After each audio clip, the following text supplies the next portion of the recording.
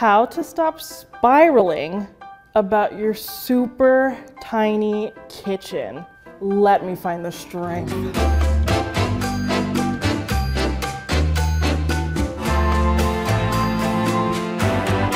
Welcome to Interior Motives, where we solve wildly specific interior design troubles and craft a space that perfectly meets your design needs by diving into Wayfair's vast selection.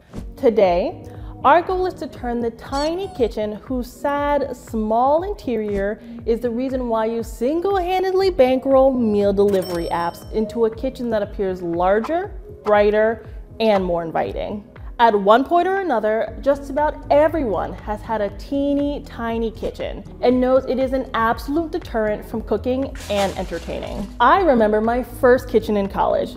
You could stand in the kitchen, dining room, living room, and main hallway all at the same time. Back then, it's endearing, but at a certain point, it becomes frustrating because the kitchen is so small that we feel like we can't use it. Here are 3 main reasons you are struggling with your kitchen. 1, there isn't enough counter space for both decor and practical items. Having space to add decor in a kitchen is a luxury most of us can't afford. Things like cutting boards, appliances, cutlery, and dish soap have to come first. So we have to be creative in bringing character to our kitchens without having typical decorative items. The second reason why you feel like you can't use your kitchen is that it is dark and dreary or super sterile. If a kitchen is extremely dark, you can't see anything and it feels like a cave. I think we can all agree that there has never, ever been something inviting about a cave. Never saw Martha Stewart design one,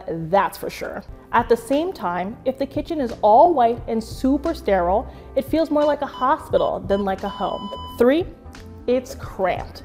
If a space is cramped, it's hard to maneuver. So of course that is a deterrent. It's not a joy to spend time there, much less bake a quiche.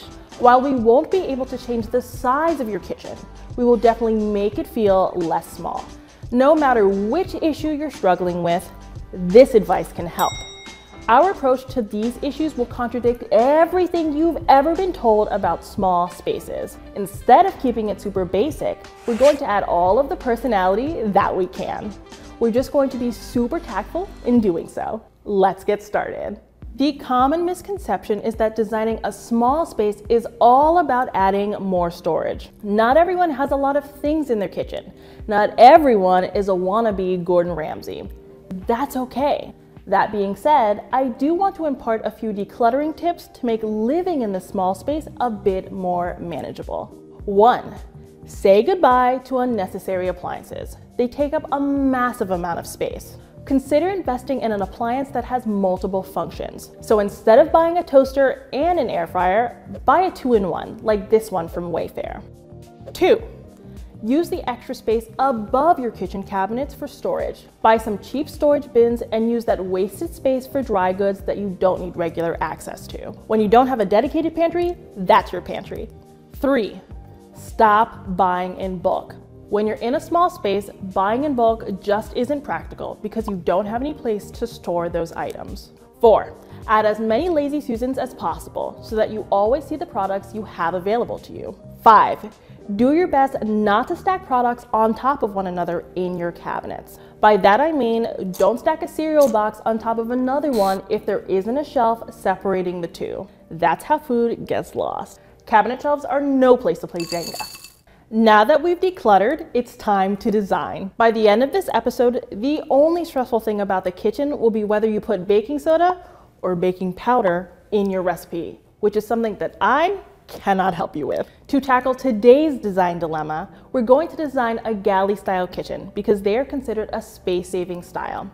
It's one of the most popular styles in big cities and one that often makes people feel cramped when cooking. Most galley kitchens open up into a small dining nook, so we're going to tackle that as well to ensure you know how to best use your entire space. Dining room kitchen cohesion is extremely important because the rooms oftentimes feed into one another, literally and figuratively. They should complement each other stylistically instead of feeling like the kitchen is a distinct sterile entity and the dining room is an extension of the living room. The trick to any tiny kitchen is to brighten it up. You can take these tactics and adapt them to any variety of micro kitchen. The design style for this home is modern coastal. This means that a lot of inspiration is drawn from the ocean and beach. Therefore, there are nods to driftwood, water, and sand through colors and textures. Think of a typical beach house, but without any of those cheesy beach signs. That's where the modern aspect comes in. There are tons of clean lines and soft neutrals. The color scheme is blue, white, and gray. Blue for the ocean and sky, white for the sand, and gray for the wood and other outdoor elements. Introduce those colors in the kitchen. Now that we have our color scheme decided, we want to add a backsplash. This is one of the main places where we can add some personality, especially if this is a rental. I know you're probably thinking, but why would I invest if this is a rental? Relatively speaking, a backsplash is one of the more affordable ways to add personality to a rented space. Just think of how much money you'll save by cooking instead of always ordering in, now that you'll finally feel comfortable in your kitchen. A backsplash has power. It invites you in. This show is a backsplash stand show. Let's go with this blue subway tile because it introduces the blue we have elsewhere in the home and it has a glossy finish. Backsplashes are great because they protect the wall from stains. A glossy backsplash in particular is great because it reflects a ton of light, which helps the space appear larger. Reflected light in the kitchen is the perfect way to defeat cave kitchen. We also need to add something to the floor. So we're adding all three of our colors, gray, white, and blue via these vibrant floor tiles. I selected these tiles because they introduce the type of pattern we'd love to add via art, but don't have the wall space to put up. When you can't put art on the wall, put it on the floor. Since we've chosen such a vibrant floor, we actually aren't going to put down a runner, but you can certainly add an accent rug right beneath your sink if you think you need one. I'd recommend one that coordinates with the accent rug we will introduce in our dining area a little later on. Next, we need lighting, because one of the reasons your kitchen is nicknamed the Room of Doom is due to the fact that many kitchens have creepy horror movie lighting for whatever reason. Pro tip. The best type of lighting for a kitchen is actually daylight, which is on the cooler side, so use cool light bulbs. That's about all we can do for the technical structural design, but we can be smart about the rest of the elements we're adding. It's all about the details.